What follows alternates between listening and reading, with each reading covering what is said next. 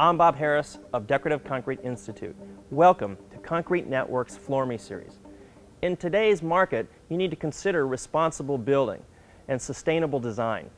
Concrete floors can incorporate recycled products such as crushed glass, bits of recycled plastic, marble chips, and even metal shavings. It's not uncommon for us to broadcast these types of products into our fresh concrete and at a later date come back and expose them through the grinding and polishing. This is a great look. Also, we'll take these types of products and embed them into a stamp overlay, for example, to get certain effects. Concrete itself can also be recycled at the end of its long service life.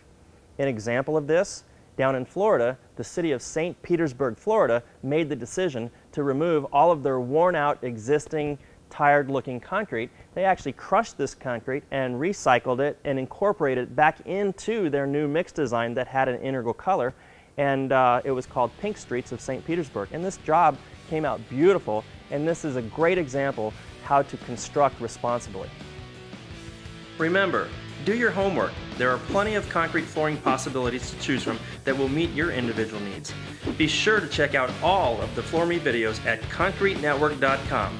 I'm Bob Harris. Thanks for watching.